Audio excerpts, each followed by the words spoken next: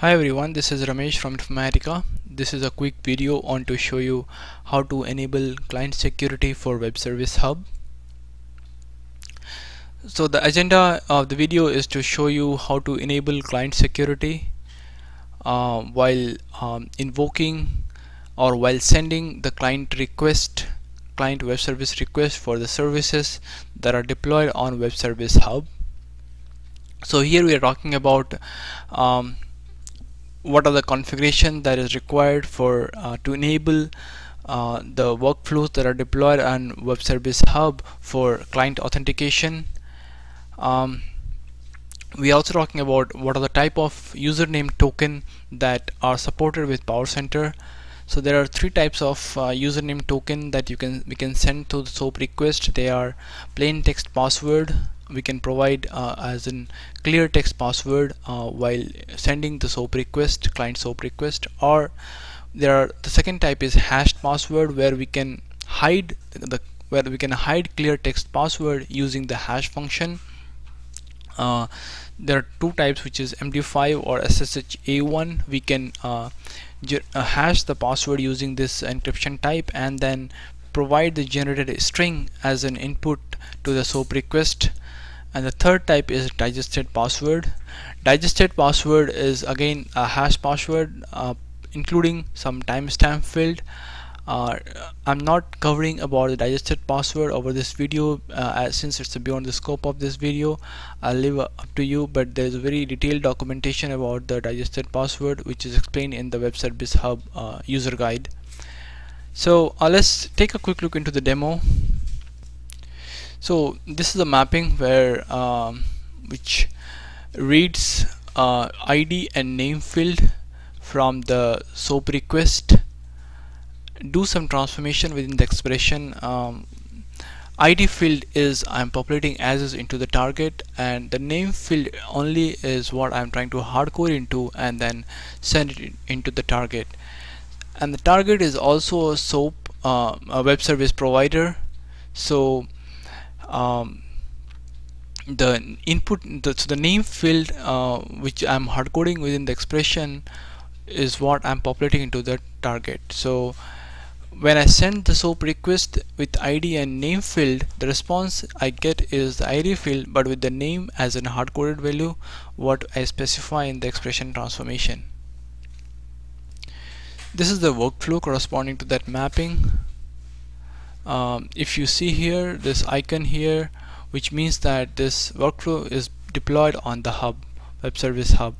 So click on edit here. To deploy any workflow on hub, we need to select this property called enable. Just select this checkbox, click on the configure service. Here we can provide the service name. We can choose to name anything, and rest all are the default properties which are selected.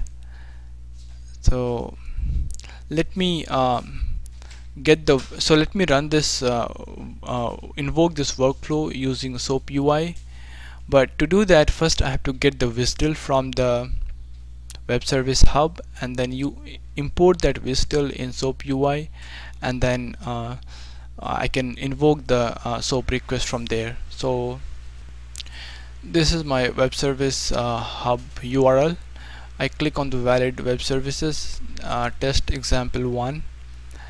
To get the WSDL, right click here and say save link as, and it will export the WSDL and you could save it. And now using this WSDL, let me import this WSDL in SOAP UI. New SOAP project, let me name it as a demo, and let me browse it to the, click on open, click on OK.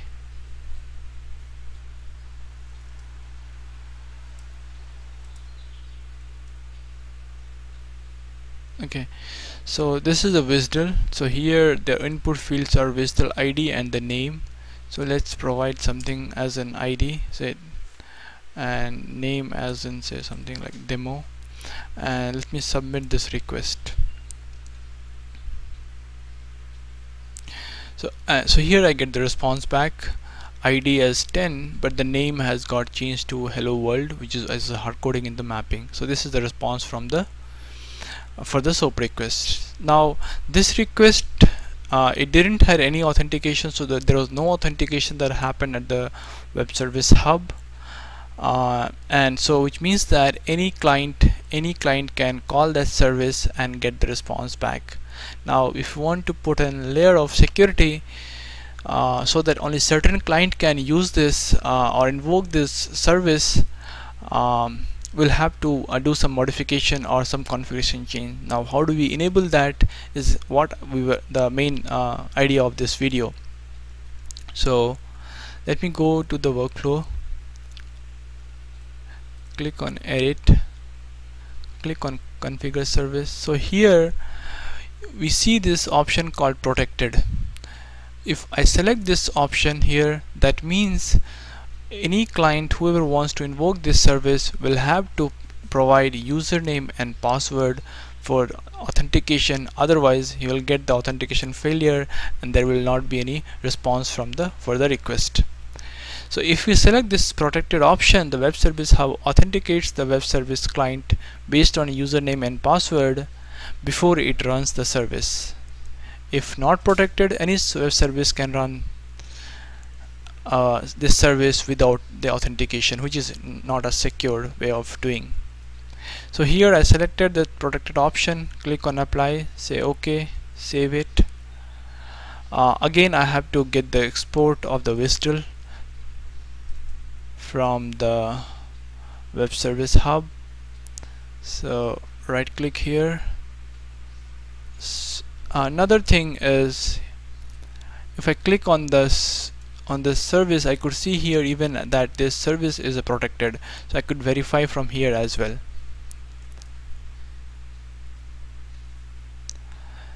Let's get the latest WSDL and then import into the SOAP UI.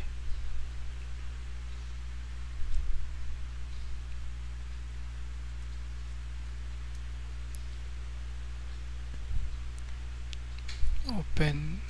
Okay, so here I imported the latest WSDL. So now if you see here, the structure of the SOAP request is a little different than the before. So now you can see here the username password tag, right, along with the input and the input field. So let's provide the credentials now. So for me, say username is administrator, password is administrator. Let's submit this request. Alright, so here now we see the response back. ID is 0 because I didn't pass any value here.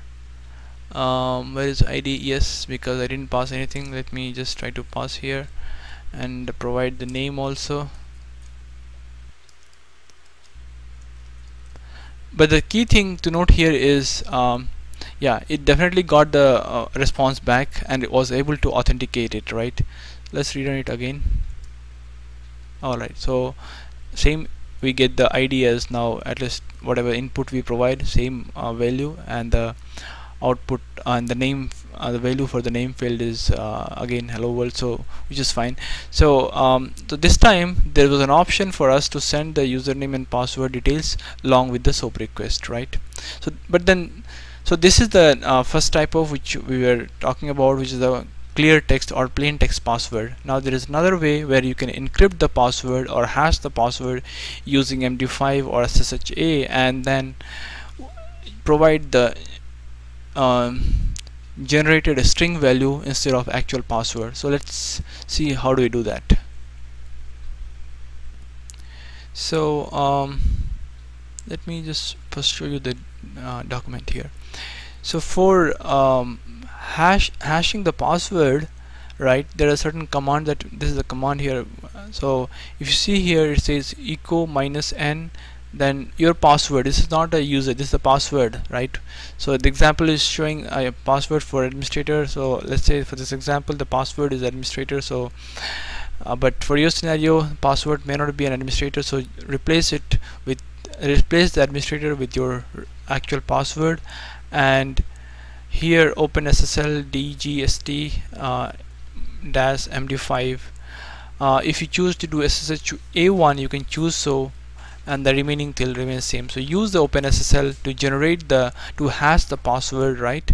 And here I'm trying to do using MD5. So let me just copy this command, and because the password for me is administrator, I don't need to change here. And this is the Informatica server where the hub is running on, or the power center is running on. And let me run this command here. This generated a string value here, which is definitely not a clear text password. So I can copy this string here, and let me go to the SOAP UI and replace the clear text password with the encrypted value and rerun the SOAP request, and I still get the response back. So this is like a more secured way of doing. Instead of clear text password, now I can provide a hashed password using the client through the client request, and I still get the response back, and the web service hub is able to authenticate it for this SOAP request. The third type of which is the digest type of username or authentication is beyond the scope of this video, so I'm not covering it, but there are pretty detailed explanation on what it is and how do we use it in the help guide.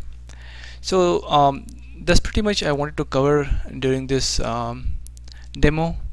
I hope this was a little useful for you. We would love to hear any feedback from you. You can send your feedback on supportvideos@informatica.com, or you can tweet us at twitter.com/infasupport. Thanks for watching this video. Thanks.